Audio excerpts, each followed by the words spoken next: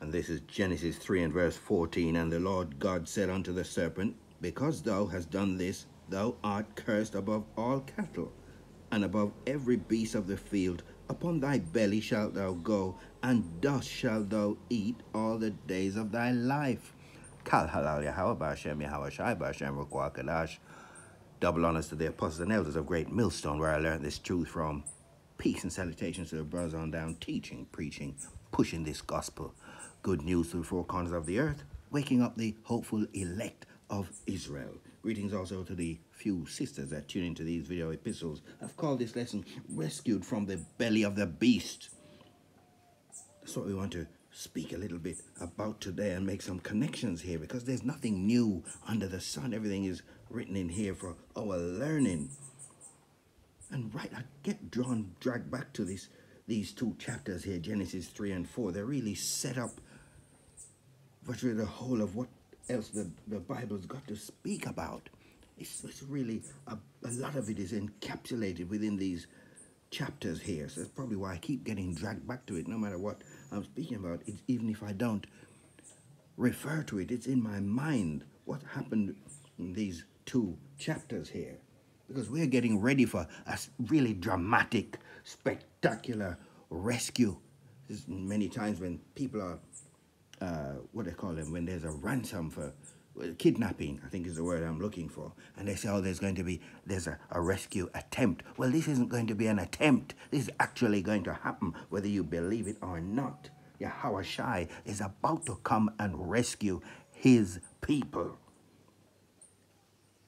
Our power, whose name is Yahweh, his only begotten son, his name is Yahweh Shai. His name means Redeemer, High Priest and Mediator in the heavens for his people. He's paid the ransom with his blood this week of sort of commemorating and thinking on this time of year, the Passover.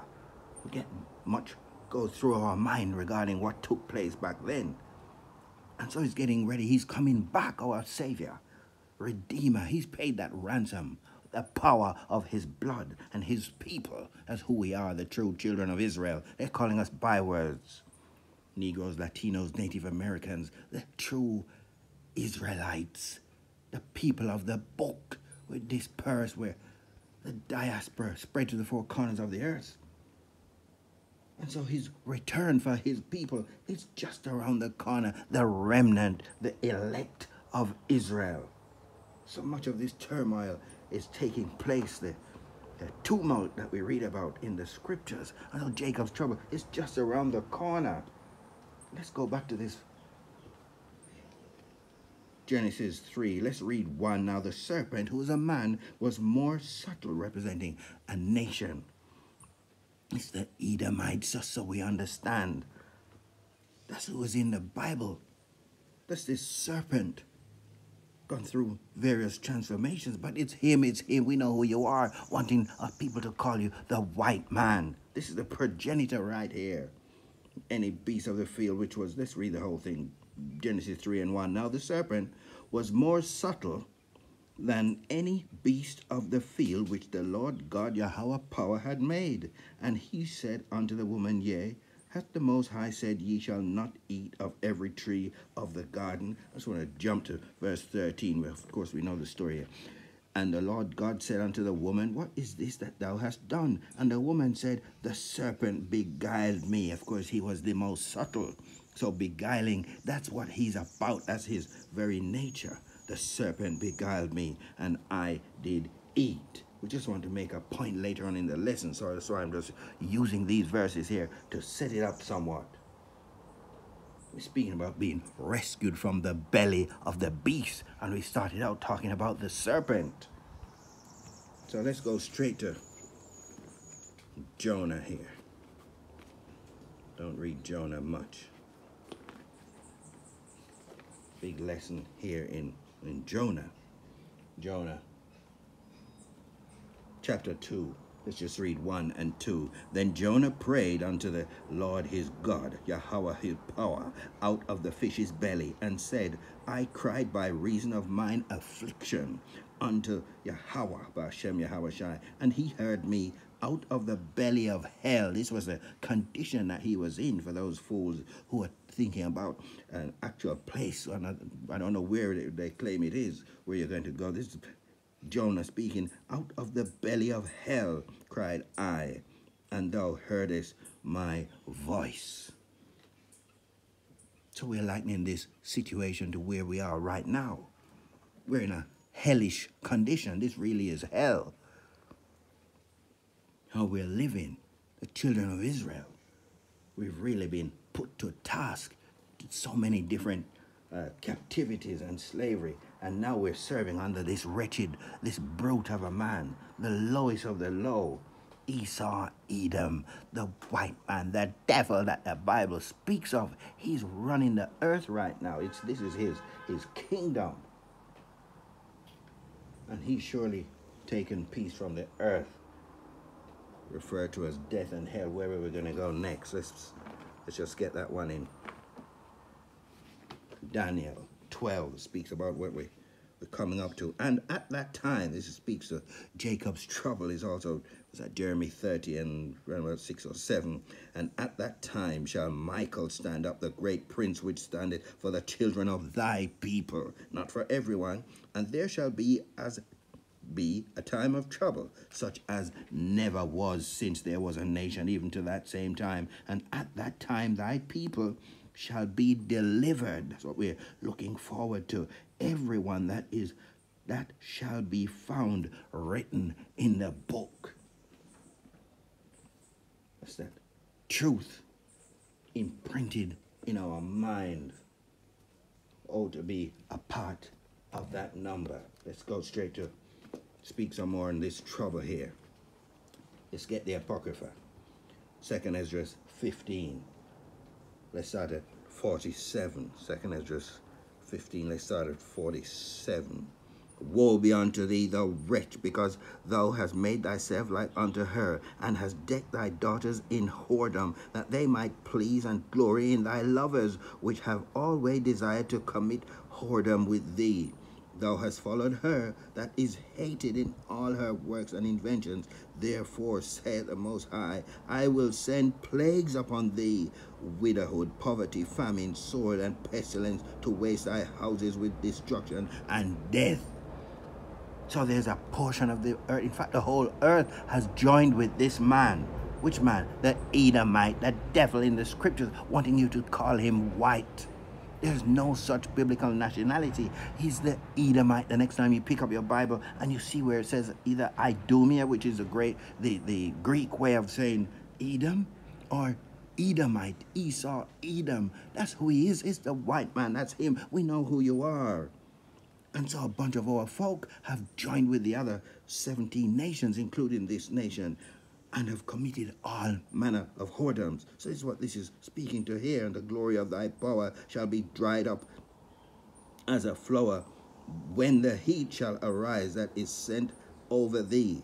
Thou shalt be weakened as a poor woman with stripes, and as one chastised with wounds, so that the mighty and lovers shall not be able to receive thee. Would I with jealousy have so proceeded against thee, said the Lord, if thou hadst not always slain my chosen, halting the stroke of thine hands, and saying over their dead when thou was drunken. Maybe we'll go back and get some more of that in a moment. But there's a payback. Recompense is coming. And the rescue has already started. I know you're watching. Let's stay with the Apocrypha. We're going to get Baruch. Baruch 2, let's go from 1 to 5. Therefore the Lord hath made good his word which he pronounced against us, and against our judges that judge Israel, and against our kings, and against our princes, and against the men of Israel and Judah, to bring upon us great plagues, such as never happened under the whole heaven, as it came to pass in Jerusalem, according to the things which were written in the law of Moses. So we've been getting it, but we're coming to the end of our chastisement by our Father, that a man should eat the flesh of his own son and the flesh of his own daughter. Moreover, he had delivered them to be in subjection, meaning under rule, to all the kingdoms that are round about us, to to be as a reproach and a desolation among all the people round about, where the Lord had scattered them.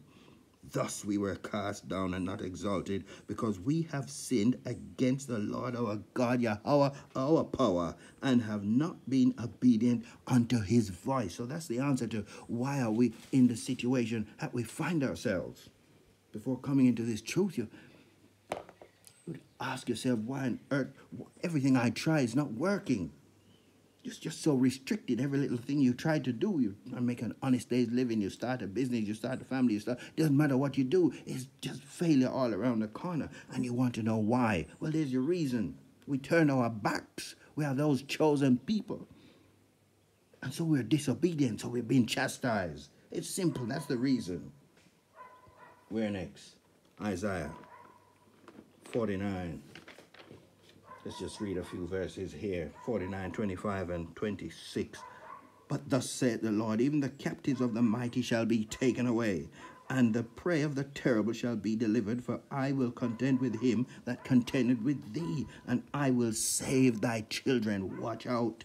The situation is getting ready to turn on its head. Verse 26, and I will feed them that oppress thee with their own flesh, and they shall be drunken with their own blood. See, they love blood. They drink it.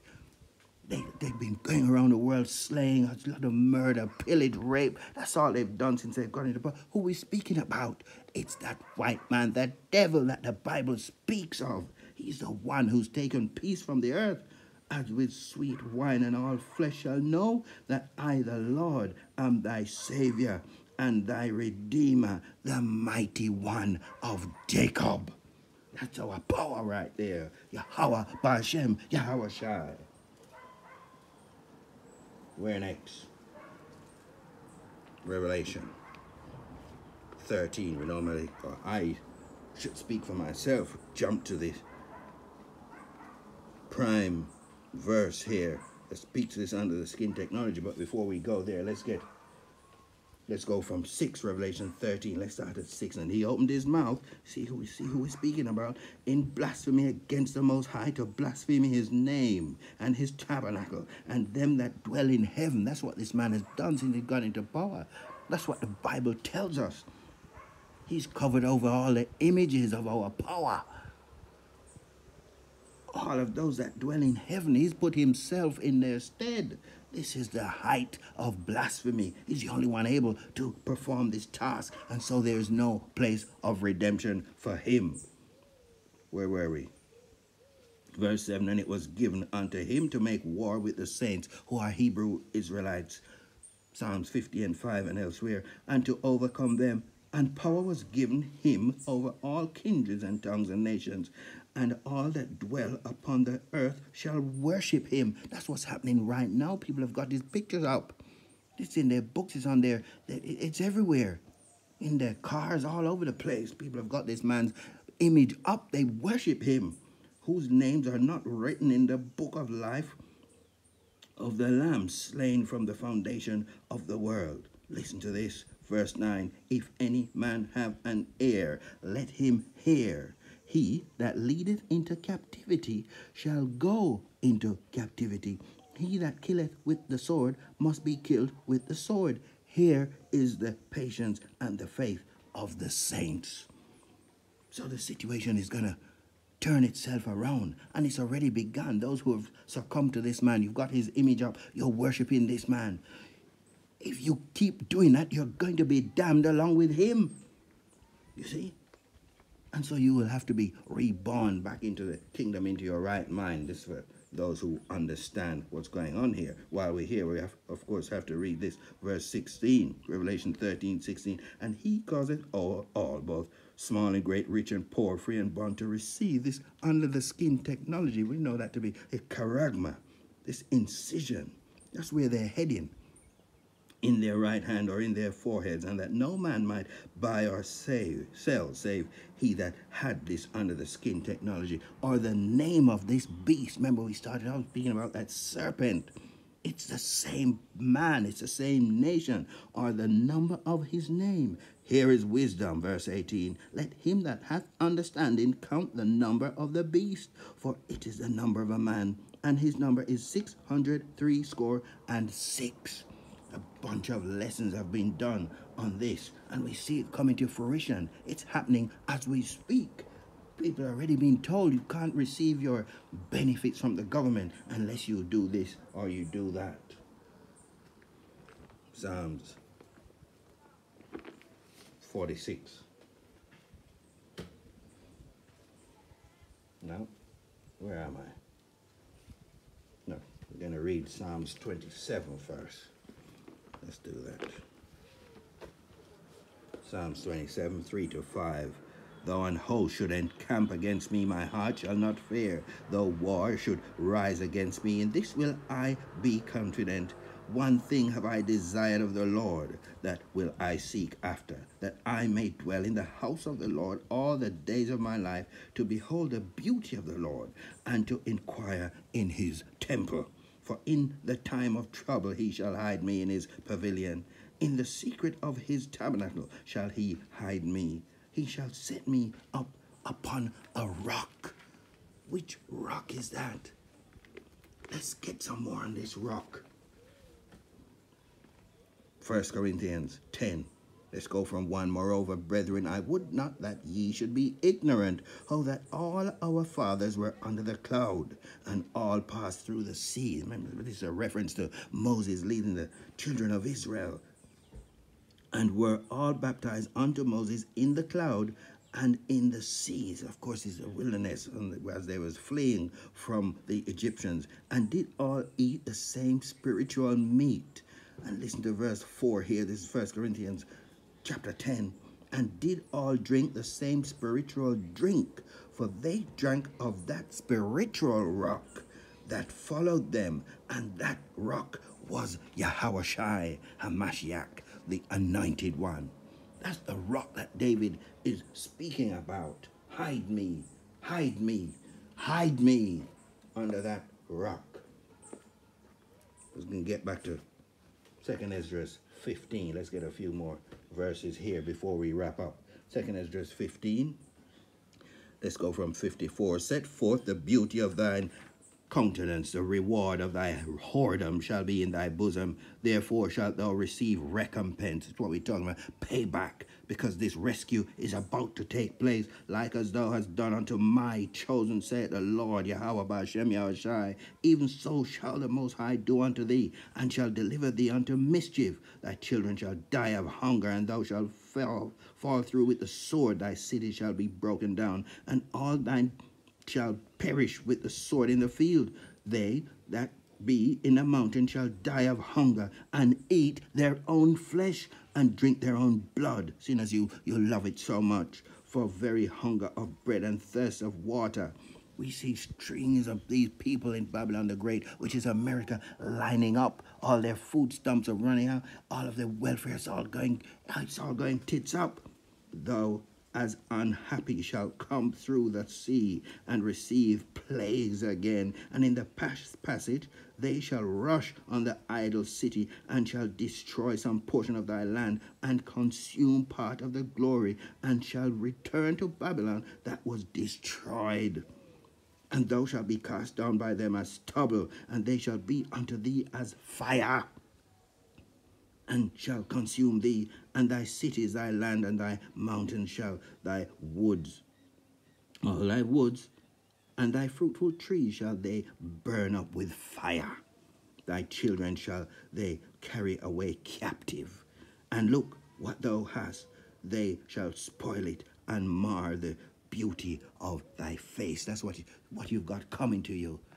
Esau, Edom, and all those nations are listed in Psalms 83. And of course, a percentage in Babylon the Great, 2/3, 2 out of every 3 Hebrew Israelites are going to be destroyed alongside this man. Where were we going to go to wrap up? Psalms 46. All this madness is about to come to an end. It's just 11 verses here. Let's read. God is our refuge and strength, a very present help in trouble. Therefore, Will not we fear, though the earth be removed, and though the mountains be carried into the midst of the sea, though the waters thereof roar and be troubled, though the mountains shake with the swelling thereof?